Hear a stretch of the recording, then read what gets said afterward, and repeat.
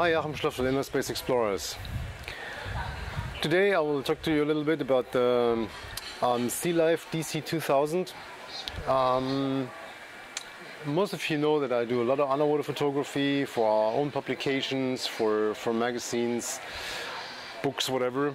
And usually I work with an SLR, in fact a Canon EOS 5 Mark II and a Hugifort housing, 2 big strobes. Nice setup. The problem is with today's requirements from the airlines when you travel, weight limitations, it became a real pain to travel with this because it's like 28 kilos. So when the opportunity came to check out the DC2000, I gladly accepted it, and I'll give you a little bit of a review today. So the very first thing I have to say, unfortunately, is a huge complaint. When I unpacked it, I had like 50 plastic bags in my hands. Every single little component was packed in an individual plastic bag. So Sealife, belonging to Johnson Outdoors, Scuba Pro, as a diving company, everybody's talking about environmental protection, too much plastic in our oceans and stuff. I cannot understand how a company like that can stick to this concept. I mean, you could wrap all of this in paper, for example, and it would be great. You can be a great example, and so that I found pretty annoying. But let's talk about the camera itself. The nice thing is, compared to my 28 kilo box that I usually have with me right now, everything was transportable in a regulator bag, which means in my hand luggage without any issues. So the first thing we have, like the main thing, is the camera itself. You see, very small, very nice. Actually, it feels quite solid. It's an aluminium housing. It's a big display, and the camera itself is watertight down to I think 10 meters. No, 18 meters. Even better. So you can, for example, go snorkeling with this without any issues, which I think is a great feature. Also, I mean, if you're on the boat, you open the case, you take this one out, it gets a splash, nothing will happen. So that's awesome. So the next thing is the housing, which allows you to take it down to 60 meters. It's a polycarbonate housing with like a rubber coating, so it feels quite good. You have a solid grip on it.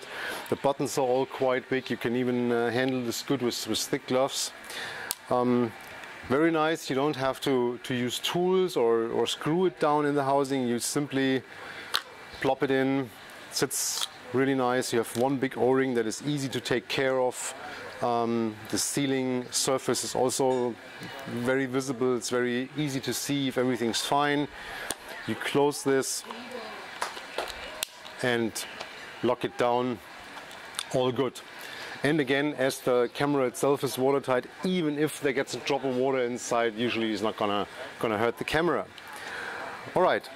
So while this is already good to go, I decided, of course, to use a tray. So I mounted it on this one. It's a Sealife tray as well.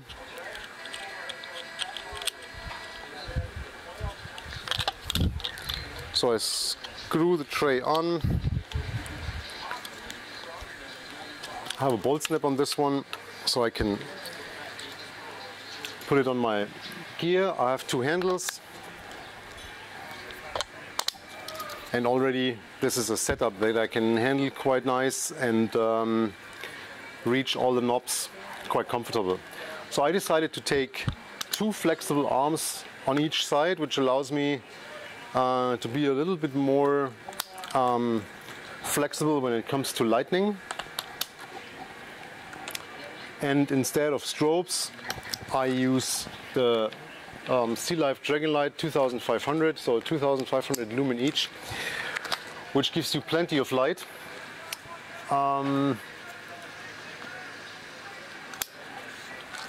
So you see, I have, if I do wide angle, I can have it like this. I can really take it out. But if I do, for example, macro, it's also very easy to adjust those and put them the way you want it. And as a little goodie, there we have a fisheye lens, also good quality glass, no plastic, and this is watertight by itself. So what you do, in fact, you can either put it on the tray so you have it with you on the dive, and if you need it, you remove it. The gap between the lenses is filled with water, and you just put it on and you're ready to go. So very nice setup, that's all you need. From super macro to wide angle you can do everything, and it makes really nice videos. In fact, some of the videos on our channel that you've seen on the last couple of days have been recorded with this. So now let's talk about the quality. In the end of this video you will see a couple of shots that I did in the last few days with this camera, so it gives you a little bit idea of the quality. And generally I'm quite happy with it. The only thing I was not too happy with was the autofocus. It's you really have to get used to the field of depth that it produces. So especially doing macro photography, close-up photography, the camera gives you an indication with a green or red light if you're in focus or not. So like focusing on the eyes of a crab or something like that. You think you're in focus, you take the picture, and afterwards you figure the field of depth was not enough. So it takes you a couple of shots to figure out where it sits and what you can do with it. But I mean, if you use it a lot of times, it's not an issue. The big question is it a real permanent alternative to an SLR? I would say no. I mean, the SLR gives you, of course, more opportunities. You can have different lenses. The manual mode is for sure allowing you a lot of more different settings that you have a hard time doing with this camera. Is it something that you can take instead of an SLR in case you have weight limitations or space limitations on your travel? Yes, absolutely. So for me, traveling to remote locations, having a lot of gear with me and not knowing where to put my SLR, or I'm really afraid that it is get damaged or broken or whatever, this is a great alternative. It's a great way to do great pictures and videos without having the huge SLR with me. Something I would really like to see with it is the opportunity to connect a real strobe. So there is a strobe available for it, but it works with the fiberglass cable. So the internal strobe goes in the fiberglass cable and triggers the strobe. I'm not too convinced with that, and the power of the strobe is also not what I'm used to. So that might be me, but especially if you use the fisheye lens and there is a little bit of way for the light to travel through the water, the opportunity to connect a real strobe would be awesome. And just taking the small camera setup but getting a real strobe would, in my opinion, be a huge benefit. Anyway, there's a clear recommendation for that. Check out the pictures that I show you now that give you a little bit of an idea, and then if you have a chance, go and test it. You'll like it. I hope you liked that video. If so, please subscribe to our channel, check us out on Facebook, and I'll see you next time. Bye-bye.